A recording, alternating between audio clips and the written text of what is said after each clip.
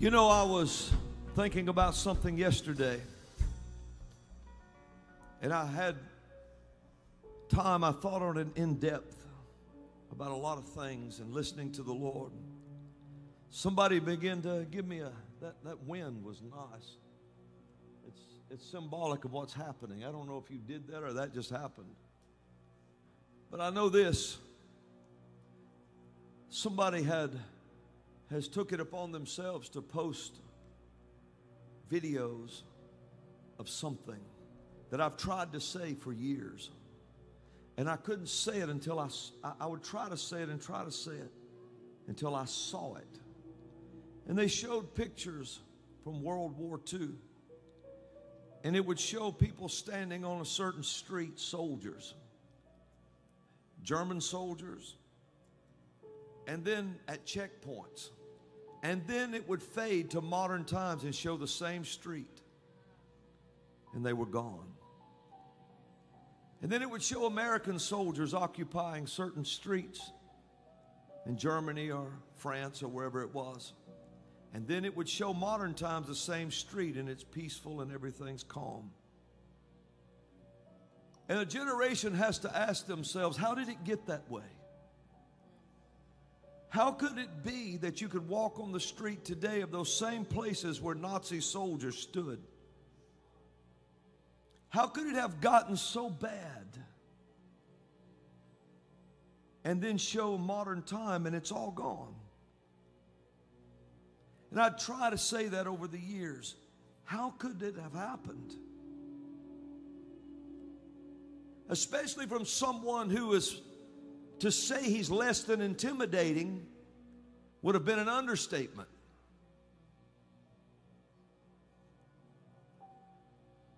Some little Nazi demoniac screaming that I think my grandmother and her sister would have beat the hell out of him. And I know every sixth grade Southern boy in school could have when I grew up. But how could it have gotten to that place? It's because complacency set in the church, in the body of Christ. And they quit standing up for each other. And they quit saying things to defend each other. And they let them come for this group, that group, that group, that group until they came for them. And I watched those pictures, the same wall, the same street, the same sidewalk. German soldiers standing there with their weapons. And then it fades to now.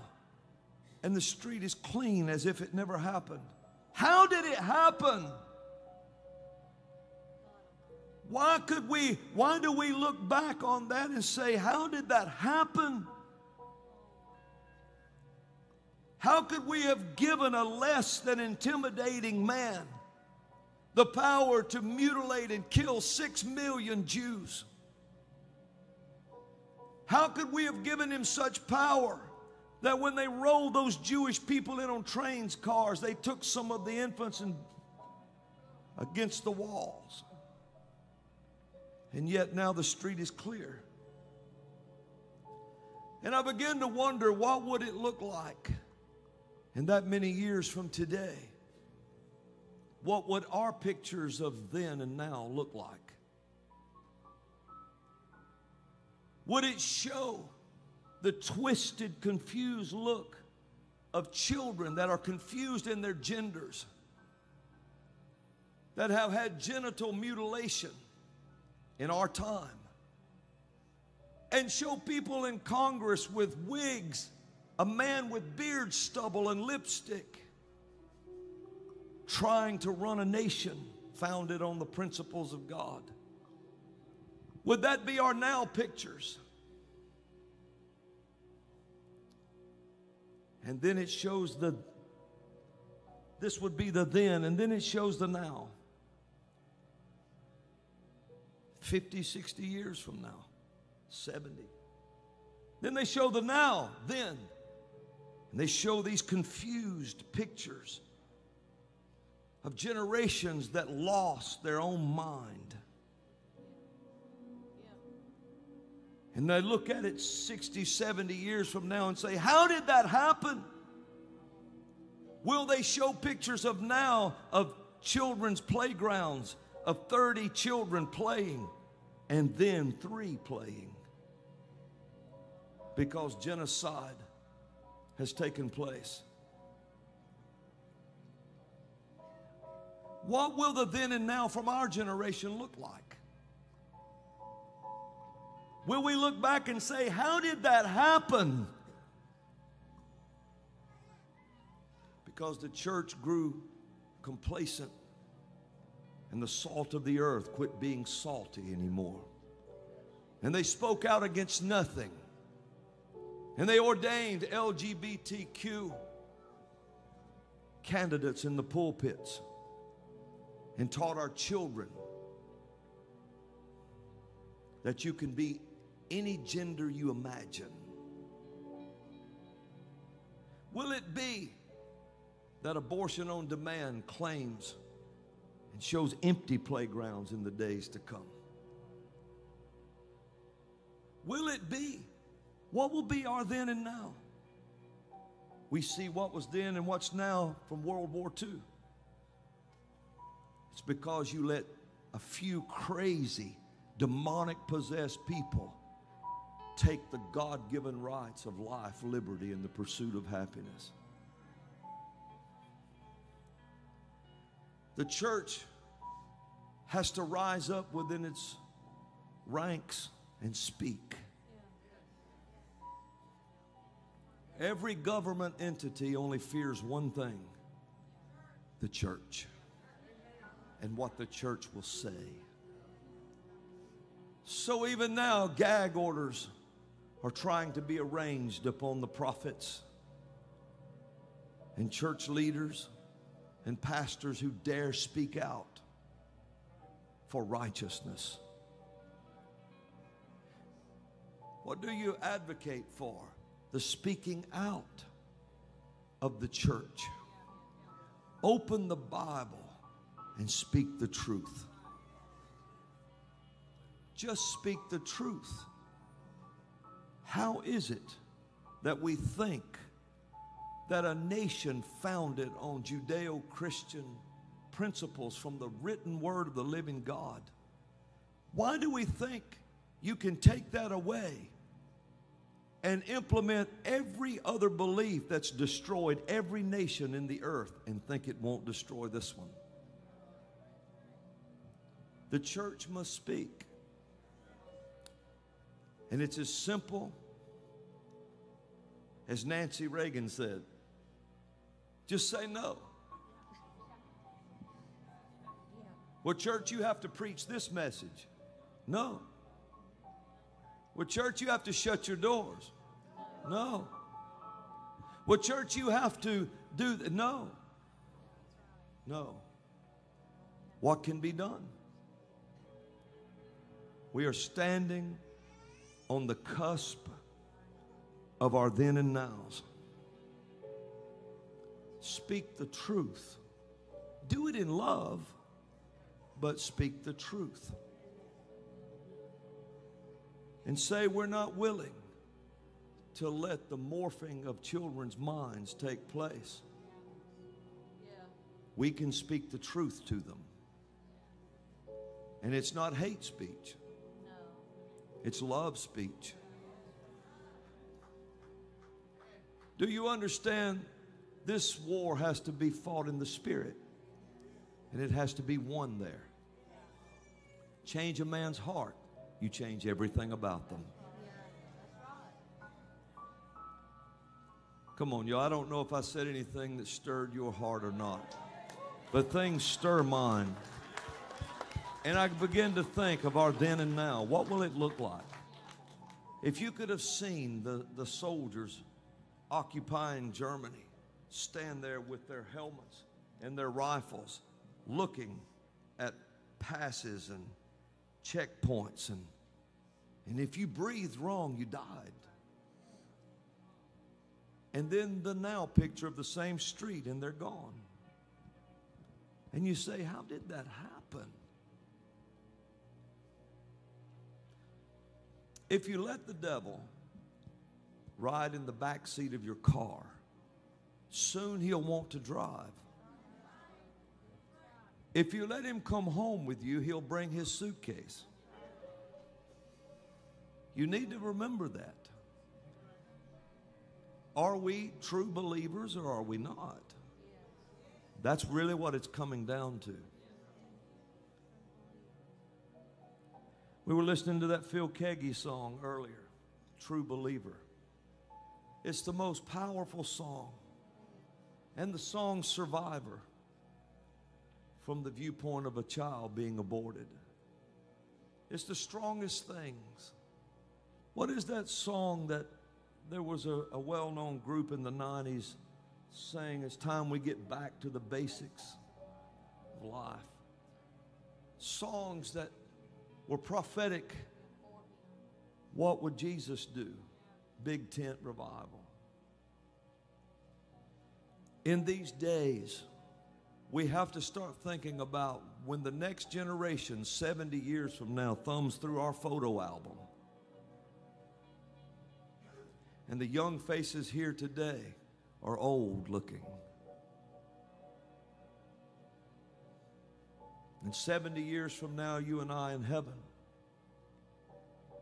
what will we leave in our photo album? For them to look back and say, how did that happen? Because the church remained silent and chewed on each other and did not accept anything God sent because it didn't look like what they thought it should, because it didn't sound like what they thought it should sound like. Oh, we're in this box, they'll say. Religion has us in this box. Why do you want to get out of the box? We have the freedom of the box to run in. We can run from this corner to this corner to this. We can even run around in a circle and put a circle in a square box. God has given us real freedom in our religion. Surely we don't. Why would you desire anything outside this box? And the church says, oh, yes, we have it made. The problem with putting God in a box is that he can be picked up and set on a shelf in a closet somewhere. But when somebody on the other side of the world calls out for God, all of a sudden he leaves your box. How can the creation ever think to box up the Creator? When he created the box you put him in. What will our photo album look like 70 years from today? The only thing that's going to change this trash that we see happening is a revival. It's got to be a revival within the church.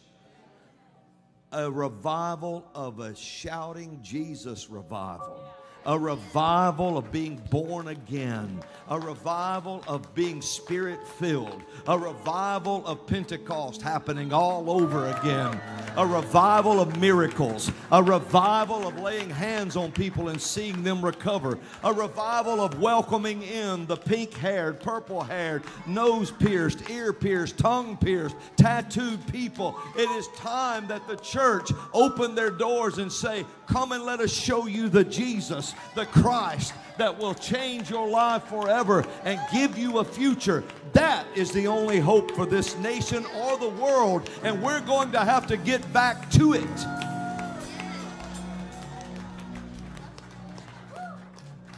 You do know that bondage is determined by you, not God. People say, well, God is in control. Was he in control of Nazi Germany?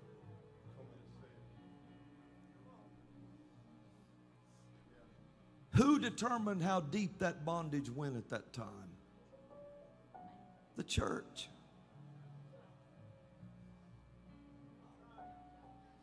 And you know, God blessed them, the church, and everyone he could, all he could within that box. But until men cried for freedom and called for God to come on the scene, it never changed. Bondage is determined by the person, not the Creator. How deep is that bondage if you settle for it? Well, God is in control, isn't he? He would never let that happen. Nazi Germany happened. I thought he'd never let that happen. Do you realize there was chance after chance after chance to stop that before it began?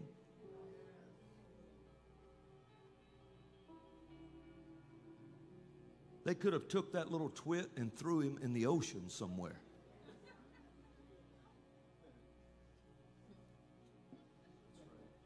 Nobody moved. And when the Jews begged for help, every nation turned them away. Even this one. And Kissinger said during this 6-day war, I believe it was, or the 72 Yom Kippur War, let the Jews bleed.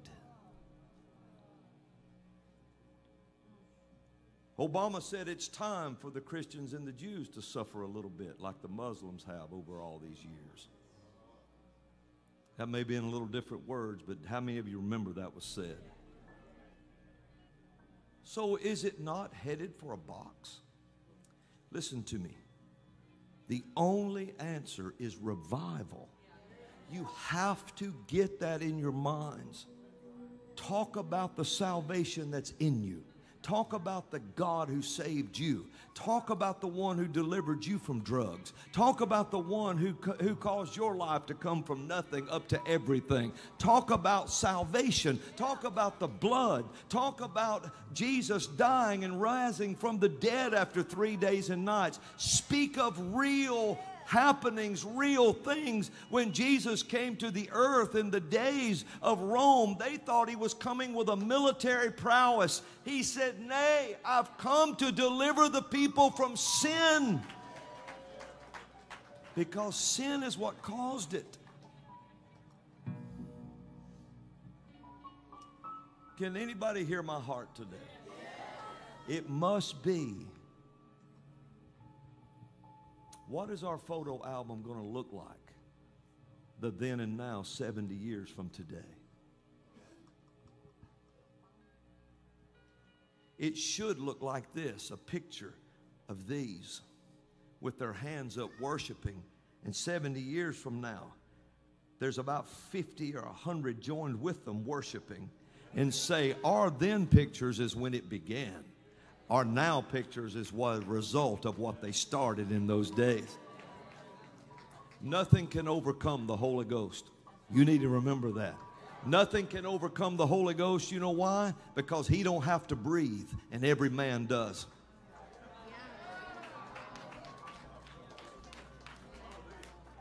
God don't require the sustenance of this atmosphere to survive. Men do, and they fade away. Look at the Colosseum in Rome, where they dressed children up like lambs. They put raw lamb skins over their bodies. And they told them they were playing a game. And they marched them into the Colosseum, and then there they watched in glee as they turned the lions loose on them. How far can a man's heart fall? As far as the church will let it. Speak life. Do you understand? It's a spiritual war. The battle for the soul of a generation. The wars have already been fought and won, but the war in the spirit is being neglected. I don't know. It's pretty quiet in here. I've probably got people on the other side of the camera staring at me like, I'm going to get you, man. For what? Preaching the gospel. If the truth be known, yes, that's what they hate. They hate me because I'm a prophet and they can't control what comes out of my mouth because they don't know what's coming and I don't either. They hate me because I believe in a miracle working God. And I believe that God is supernatural. And I think believe He created everything, including you and me. I believe He is our life and the length of our days. So religion hates that. They hate me because I'm a Jew and identify in my heart as such. Talk about identification. So it's anti-Semitic rhetoric that hate me. They call me the Mountain Jew and put my name beside a Mountain Dew can or on it and mock me for the Star of David. And say, oh, he's the Mountain Jew. Oh, Brother Robin, I'll tell you, I don't know how you don't know how they talk about you.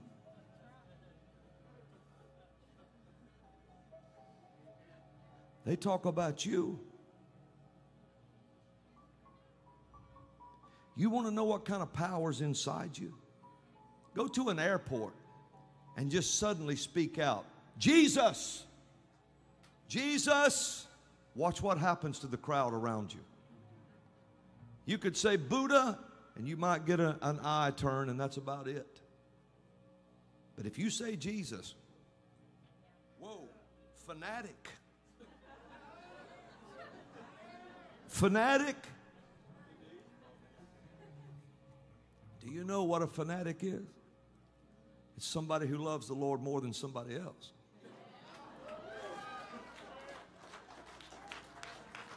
Peter was a fanatic.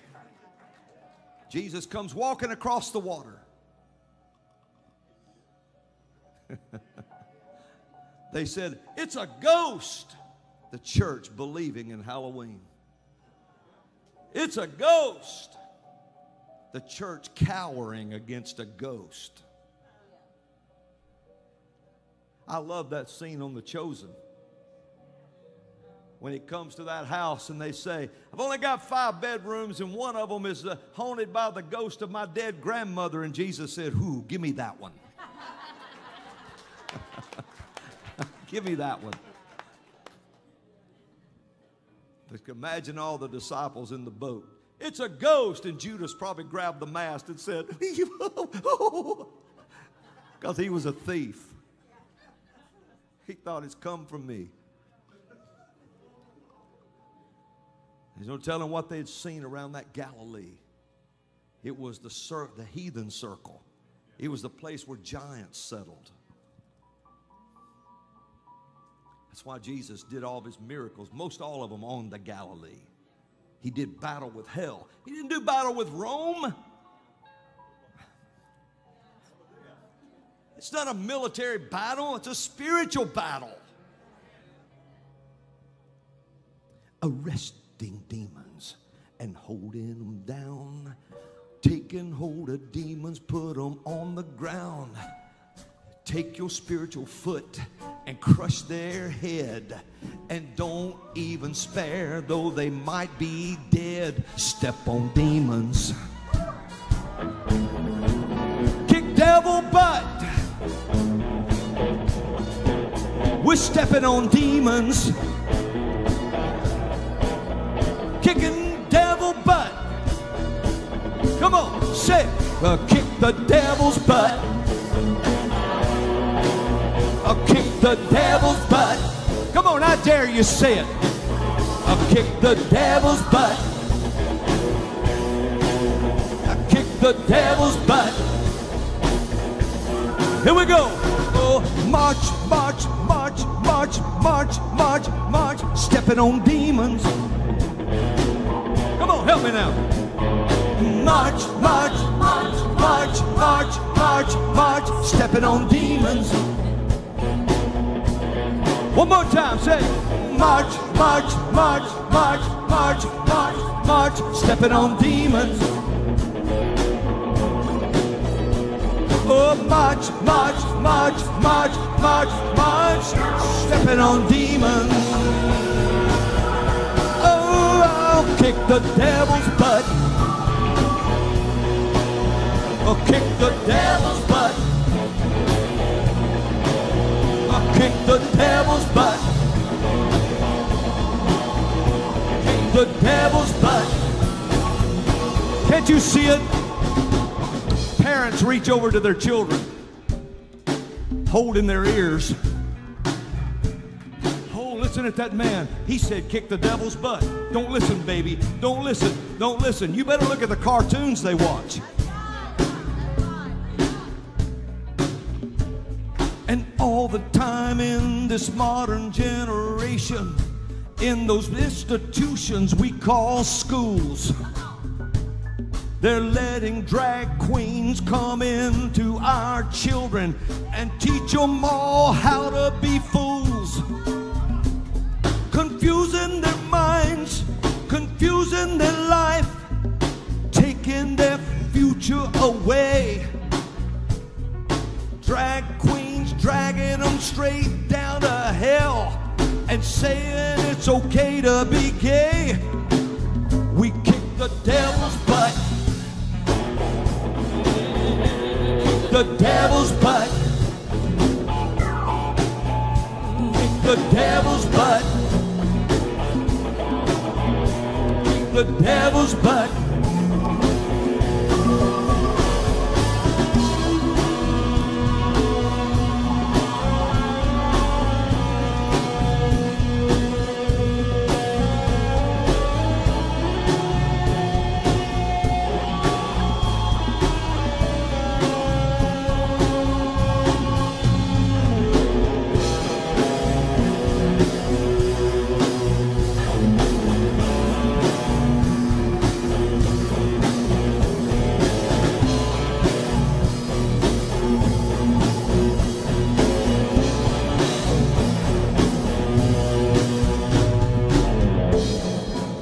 People may wonder why I'm not on Facebook anymore.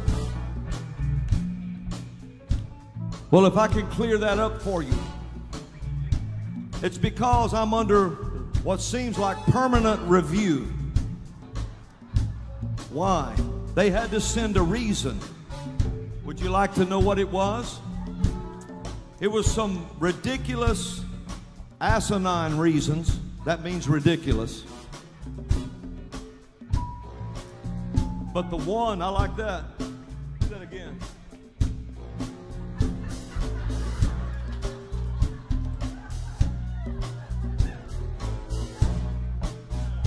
Give me that. Oh.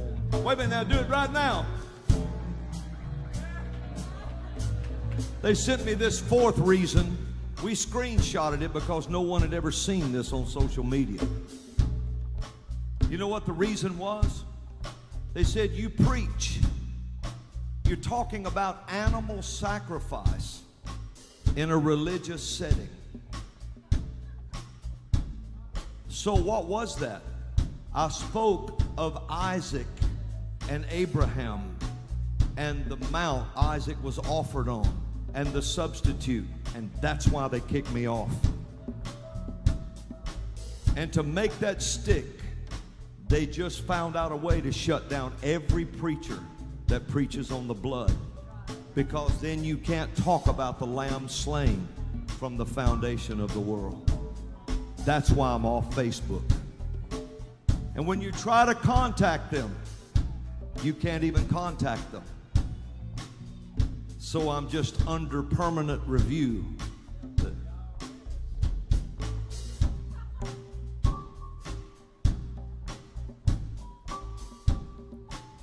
I'm telling you, my friend, the gospel that they know is the only thing strong enough to bring it all down. If you get Congress people saved, it's over.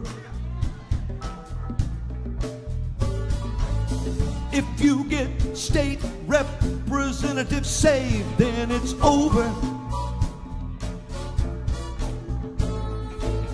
If Supreme Court justices receive Jesus, it's over. The gospel is the thing that kicks the devil's butt. Over that bluff. Come on. We kick the devil's butt. Kick the devil's butt. Kick the devil's butt. Kick the devil's butt.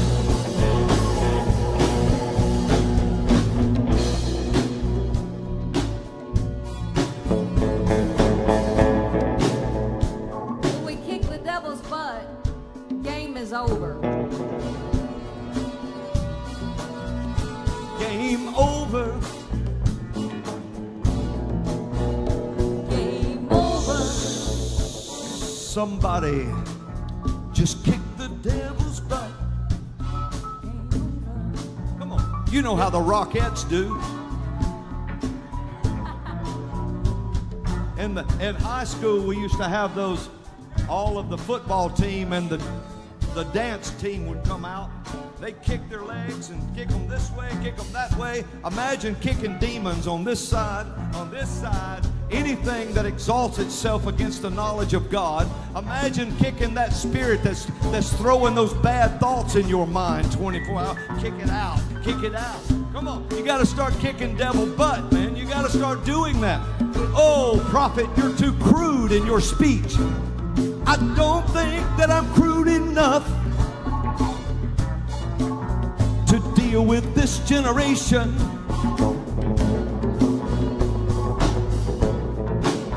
I think we live in the greatest potential generation we've ever seen.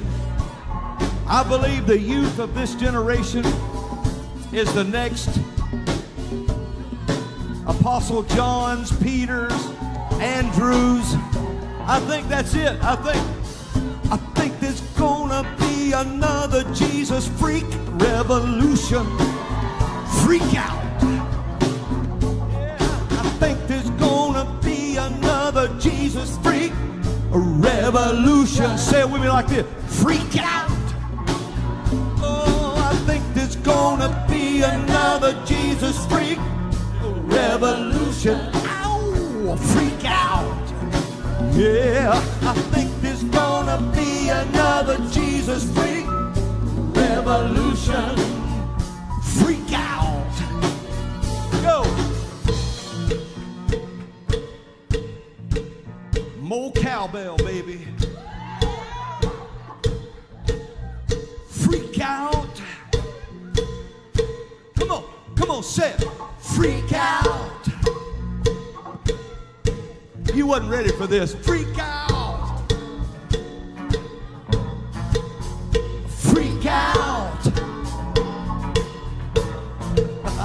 Freak out. A freak out. A freak out. Jesus revolution. Freak out. Jesus revolution. Freak out. The Jesus revolution is the solution.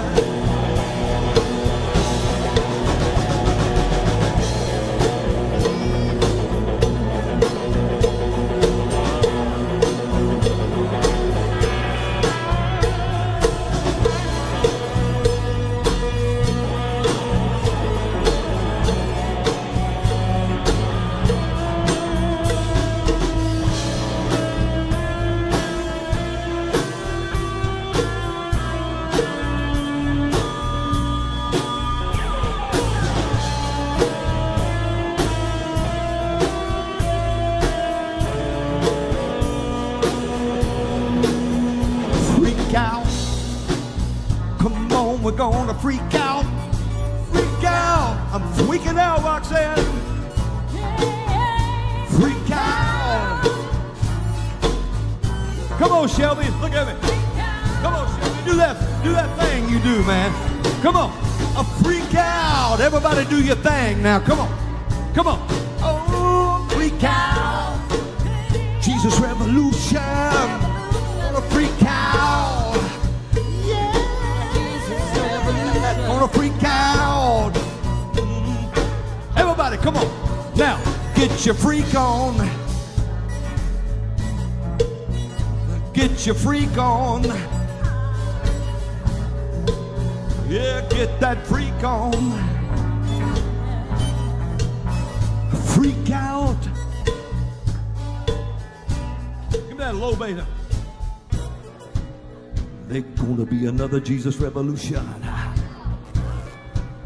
For it's the only real solution. The church is gonna have to get ready for revival and fight a good fight and not just survival. We're gonna be Jesus freaks. We're gonna be Jesus freaks. We're gonna be Jesus freaks. Long hair, dyed hair, pierced tongues. We're gonna be Jesus freaks. We're gonna be Jesus freaks. Coming out of every nation, tribe, and tongue. Freak out. Freak out. Yeah, freak out.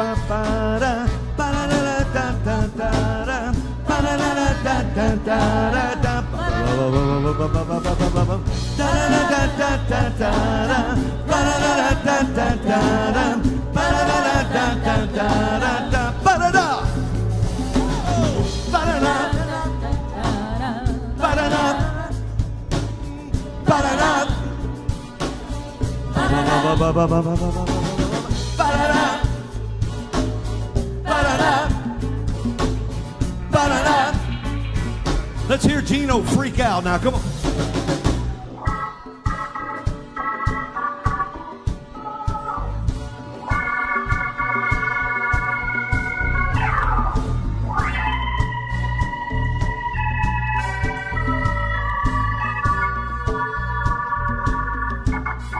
Austin, freak out.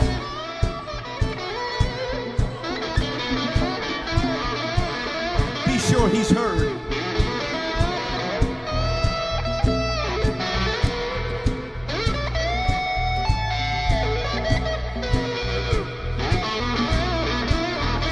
Freak out.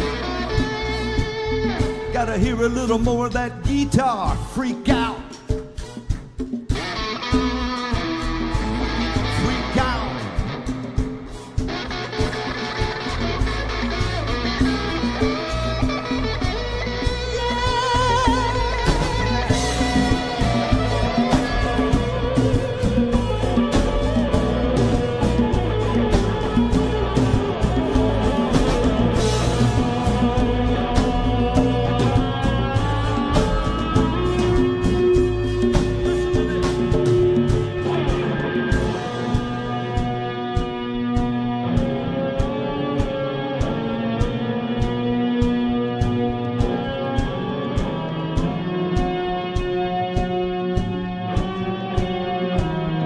You know what that sound is, don't you?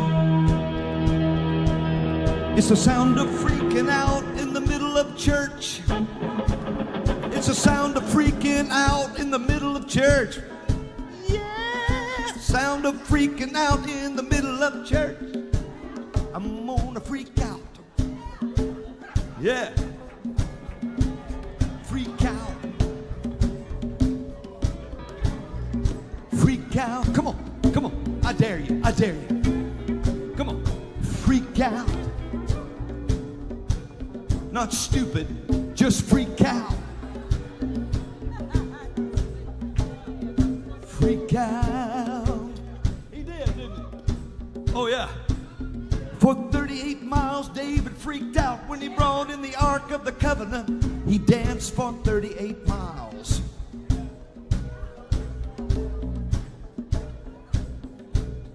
You got something? We're about to stop now.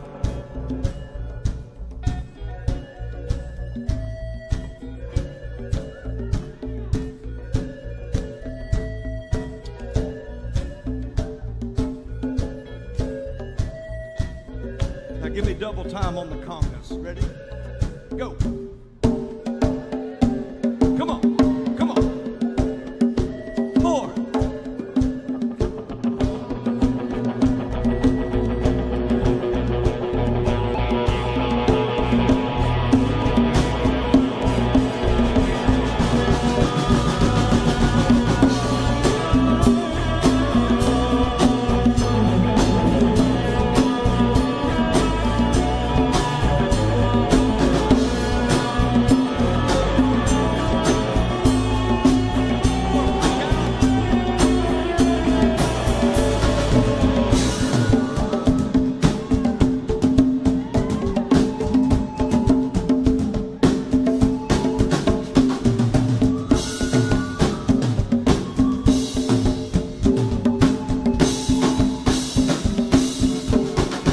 Come on, Tommy, join in.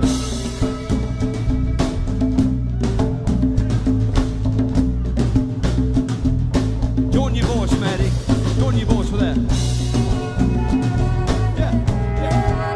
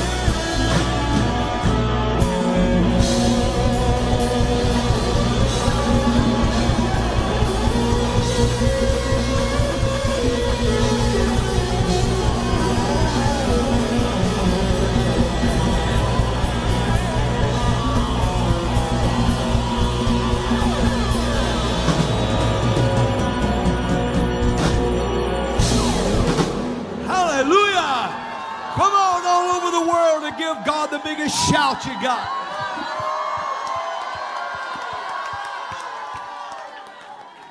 Hallelujah. Woo! Praise God. When Peyton was just a little girl, maybe 3, 4 was, she looked at Roxanne. She said, "I'm freaking out, Roxanne." That's why I said that. Oh, wait just a minute. We're going to do something today. Yeah. Hallelujah. Oh, my goodness. What a day. What a day. Who says church can't be fun? That is a lie. Oh my goodness. Oh my goodness. What was wrong You know, with that? What was wrong with that? nothing. Nothing. Me and Kelly was about to get our old tassel boots on when you was talking about kicking. We used to be in the school. Well, I was in the color guard, but we got to, participate in different things and all. We got to have the. Never thought about kicking devil butt. No, we did. We didn't even have. When I started, Unless we didn't you even have were a playing band. Jordan. Yeah, well, that's true. But we didn't even have a band. We had a record player coming out of the loudspeaker. So, I mean, that was back when. So, thank God I didn't walk to school uphill, both ways. So, I snuck and drove. So, all right, we're not going to get on that. We have put together, or I say we, as in I asked for it, and John got it together, a recap of 2023, even though we're into 2024, but we want to show you and the our online synagogue, cyber synagogue, we want to show them what you're giving and what our partners made possible last year. And, I didn't think about this, and Kayla brought this to my attention. Do you know everything was done without receiving one special offering? Just think about that. That's the blessing of the Lord. It was done without having to say, oh, we're going to do this, so we need a special offering. It wasn't done that way. It was done out of your giving, the ministry's giving, because we're tithing the tithe. But the blessing of the Lord is when we ran the numbers, I had to go down the hall shouting. I knocked on everybody's office door saying, look at this, shout with me.